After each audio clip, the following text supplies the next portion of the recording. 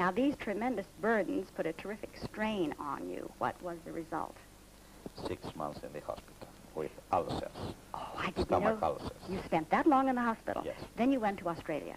Yes, for 2 years, because my brother, who is also my doctor, advised me that I needed a period of recovery away, as far as away from the present pressures. And as the pressures were in Greece, where I was so involved in public life and in the whole effort for reconstruction, I thought that Australia, where I was offered a job, was the more distant place, and a small village out of Brisbane offered to me exactly the place without pressures, where I recovered fully. And how did you make your living while you were in Australia? That was quite interesting. My 2 degrees in architecture from Greece and engineering, doctor in engineering from the University of Berlin, were not recognized by the Australian Institute of Architects, so I was not entitled to exercise my profession for which I was invited. I had only one way to go back from where my forefathers came, to farming, and to start raising tomatoes with the help of my wife. We rented a farm. We started raising small tomato plants in a hothouse, and then bringing them out and producing tomatoes, which I was 4 in the morning in the local market of Brisbane by using a truck. So we're very happy there. Well, you've earned your success. Now, we always want to know more about the man behind the blueprints. Will you tell us what your recreations are? What are your hobbies? Mostly swimming and sailing when I can afford it, which is during 5 or 6 months of the summer and the spring. During the winter, I have not enough time for organized sports because I travel so much. So I had to select the one which I like, which I can carry out everywhere, and that's walking. I go for long walks.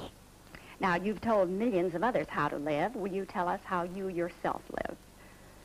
I don't advise anyone to follow my way of life because at present it is very strenuous. I have to visit my patients. You see, sometimes they call me doctor of cities, but then I remind them that my patients don't come to my hospital. And even if they come, I could not trust the statements. The doctor has to see the patient by himself. So I have to travel in many parts of the world to sit with the people who are the leaders of the cities, to sit with the citizens who are concerned, because we are working for them, try to understand their problems, their desires, their goals, and then start serving not as their doctor, but as their servant.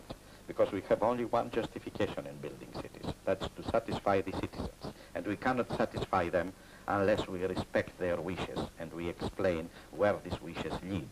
And if they want this type of plan corresponding to their wishes, then we are the technicians to provide it and the method for its implementation. In other words, for the good of the world, you have made yourself a nomad. Yes, in some way. Only when I am somewhere, I don't feel as a nomad. I like my home. I like my office. I like the place I stay in. So in this sense, I'm not eager to start traveling again as the nomad does.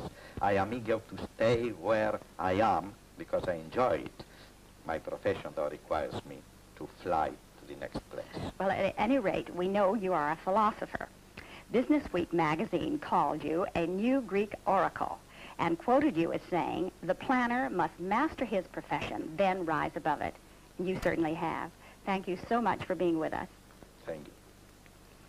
We are speaking with Dr. Konstantinos Doxiadis, the master builder whose vision, translated into solid, scientifically planned projects, is changing the face of the earth. A great philosopher once said that to accomplish anything in the world, one must think like a man of action and act like a man of thought. Doxiadis does both. His aim, the human community with man in control, is nothing less than that of Aristotle, who said, "The goal of the city is to make man happy and safe." This is Dina Clark. Thank you for spending this moment with us.